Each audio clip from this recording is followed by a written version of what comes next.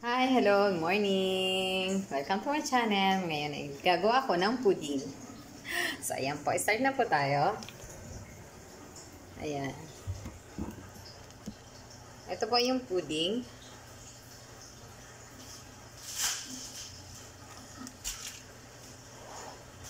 Ayan, gumawa po ako na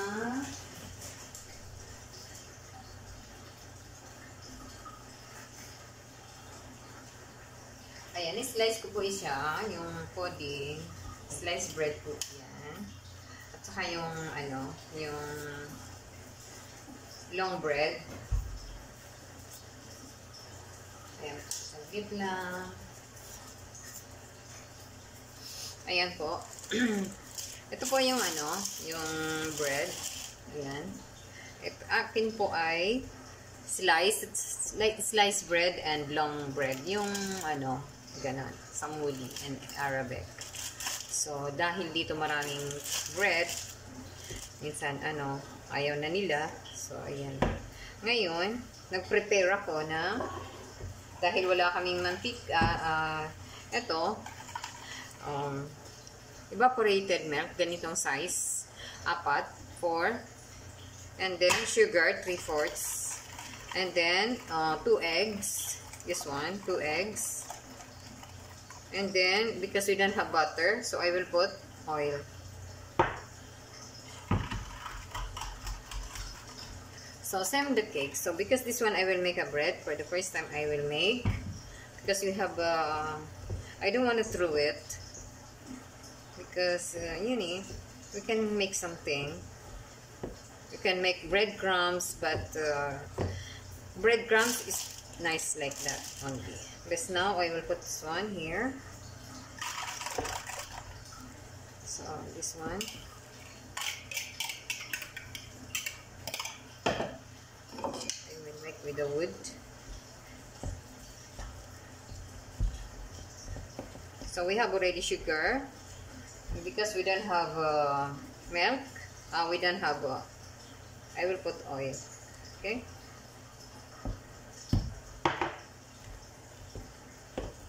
Don't have butter, you can put you can add oil.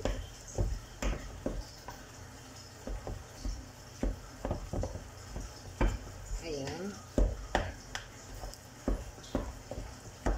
Then ilalagay po natin sa ating mga lalagyan. Ayan. Kailangan po ay mix well para lahat siya ay naano ng milk.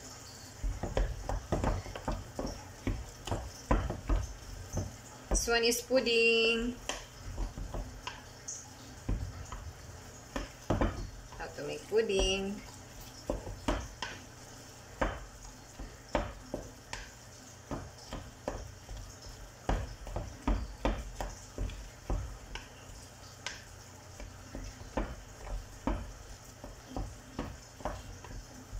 Now I will put this one here.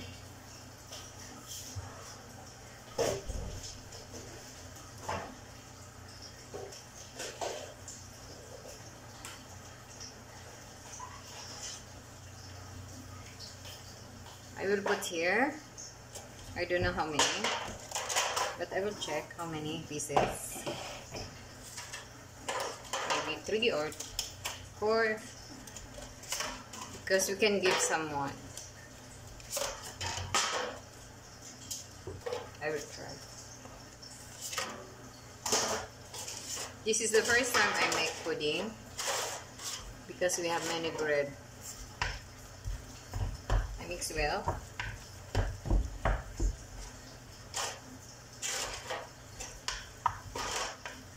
So we have to mix well the bread.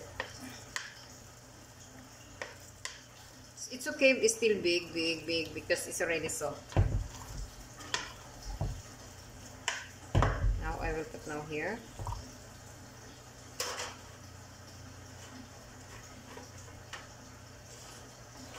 Oh, I forgot to.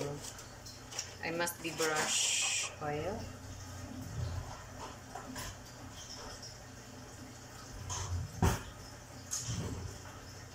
Wait.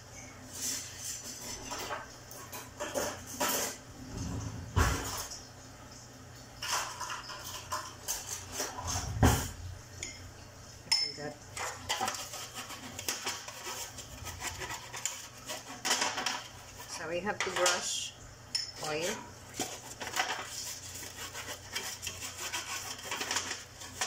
If you have butter, you can put butter. But we don't have butter.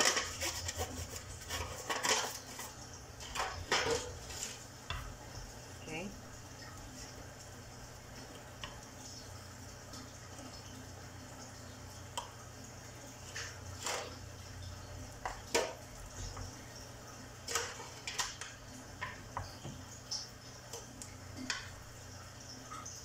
So if you have a bread, don't throw it. You make like this.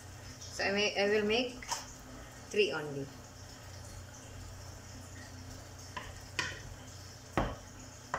So keep the other one. So I will use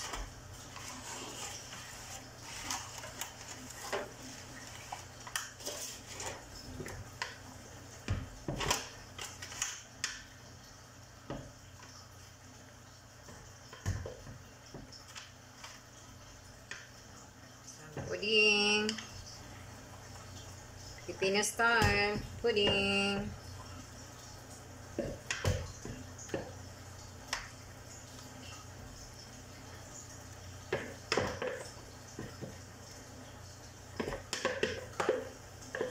So I'll make 3.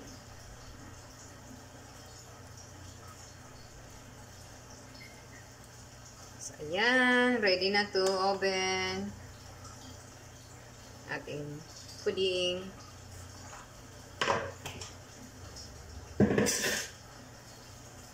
So ayan, ilalagay po natin sa ating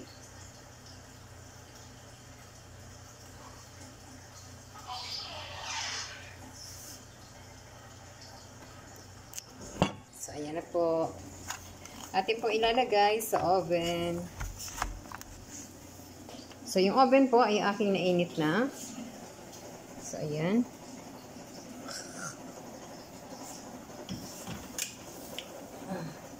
So, it's not straight.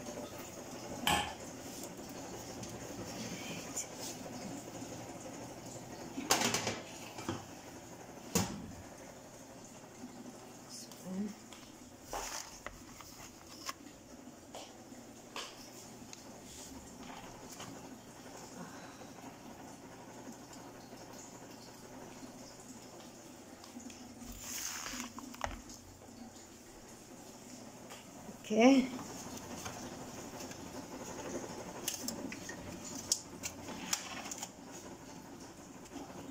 Now I will put in 180.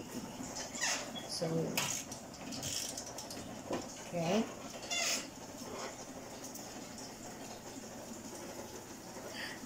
We have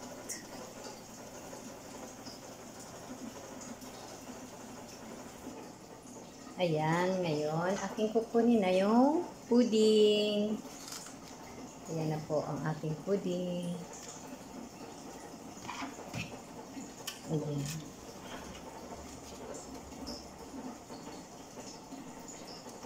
So, nag-brown na po siya ng konti. Ito po. Konti pa.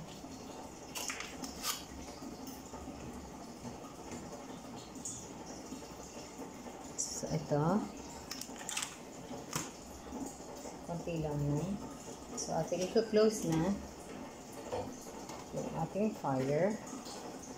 So, ayan ang aming pudding. Ayan, nilagyan ko siya ng shredded na apple.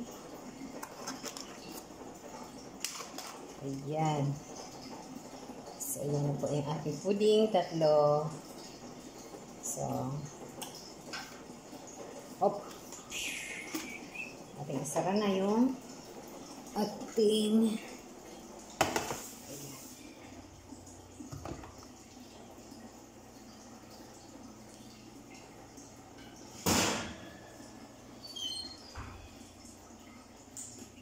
so, ayan po ang ating pudding.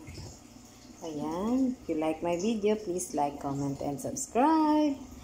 And touch the bell button para ma-notify po kayo sa sunod kong video. Bye!